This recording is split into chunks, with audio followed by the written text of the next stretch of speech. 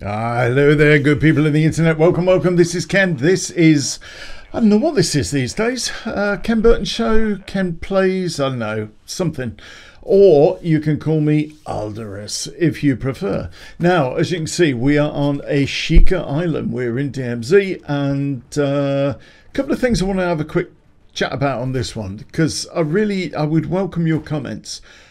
It is just bizarre the way that some streamers act, especially when you're starting out, because I support Twitch, I support streamers, and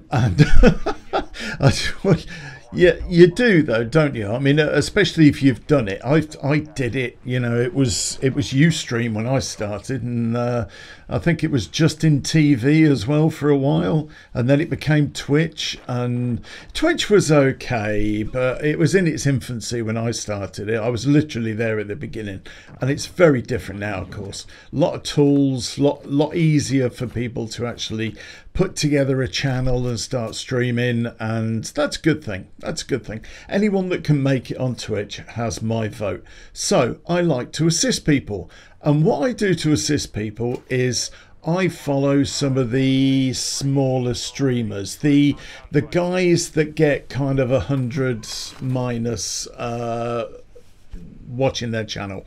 And what I'll do is, if I come across one of these guys and he's entertaining, he's quite good, I will tweet him out, I'll put him on Facebook, I will talk about him, I'll social, you know, I'll do all these sort of things. And, you know,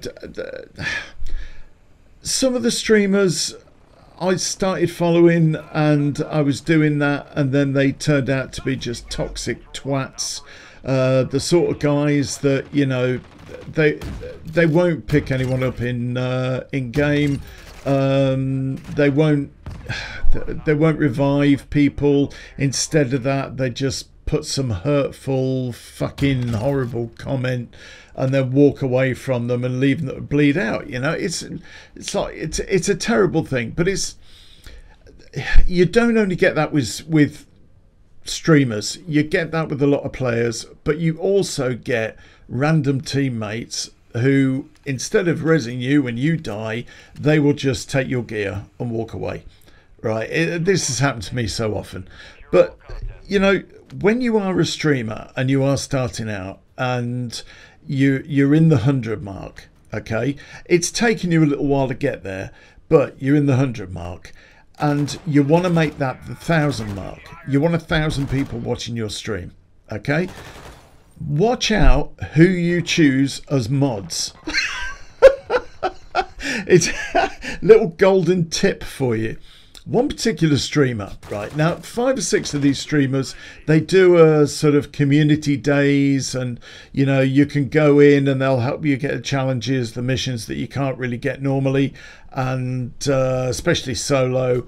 And I like partook of one of these offers on a particular streamer, and I'm not going to name and shame him, but what happened was he had a Discord channel, and what he does is he has a waiting room in the Discord channel waiting to play. And what you do is you put yourself in there, and his mods will look at that, monitor that, and say, right, this guy's in there, and if somebody else comes in, it will be, okay, who was first? Well, this guy was first, and that's how it should work, right? So what I did was I joined this waiting room to get in with this streamer so that I could deal with a couple of these missions I couldn't do on my own. And his mods, when the game started, right, he said, right, name of mod, who's the first one? And the mod went, oh, it's such and such. And I thought, no, it isn't, it's me. In fact, the guy you've just mentioned isn't even in the waiting room. But those are the rules, aren't they? Aren't those the rules? You are great pains to remind everybody what the rules are all the time. But I was first, and now there's some other guy there. Really? Okay, so the mod has brought someone else in. They have a few games, they do a few missions, I hang around. 2 hours later, and I am the only person in the waiting room.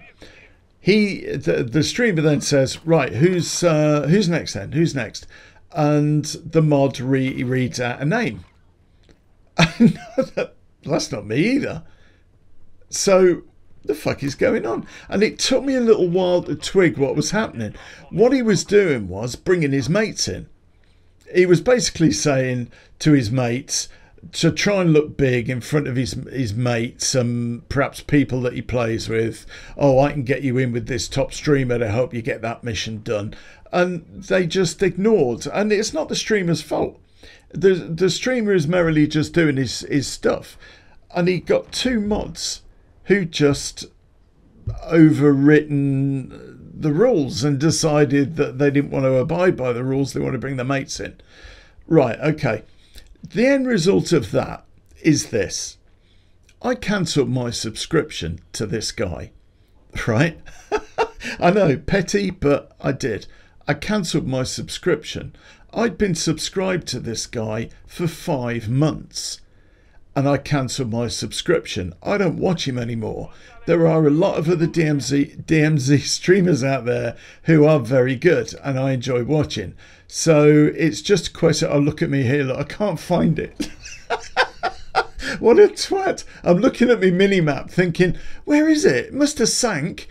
It fucking floats. Nobody told me these things float. So I find it eventually. It took me ages. Surprised I didn't get shot. So, yeah, so the end result is, my friend, you've lost a viewer. And to be quite frank, and not only a viewer, not a follower, you've lost a subscriber.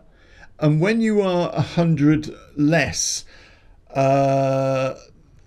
number of people watching you on any given day, or your averages are sort of in the 50s, 60s, you can't afford to lose people, especially people that shout you on socials every time they start watching you and say, oh, you want to come and look at that? And to be honest, it worked, because I was in his chat watching his stream and I tweeted him out, and a few people came into his chat and went, oh, Alderus has sent me in here, and it was because of my tweet. So, you know, you do yourself no favours. You've got to really be very fussy about who you choose as your mods. You just do. And when you do choose your mods, make sure they follow the fucking rules, or else you're just gonna piss people off. Simple.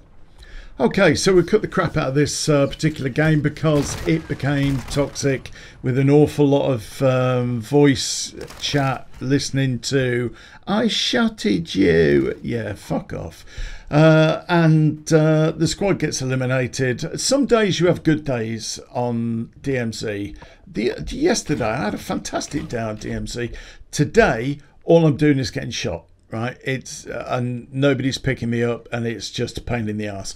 Okay, that's my battle pass. You see where I am. I've got another token here, so let's unlock something, and that is one sexy weapon to the right of that.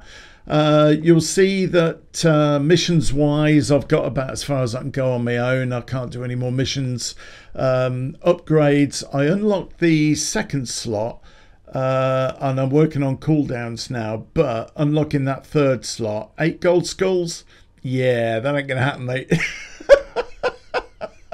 I can't see me getting 8 gold skulls. Can you? Really? So whilst they improve things, if anything, they made the second slot too easy. It was just a piece of piss. But the third slot, no. And as I say, I've reached about the end of where I can go with missions if I'm going to game on my own. Yeah. So that's been interesting. And I bought the battle pass, and so I got a few levels, and you know, it worked really well. Guys, this has been Ken, or Alderus, and as ever, I will see you on the dark side. Take care, guys.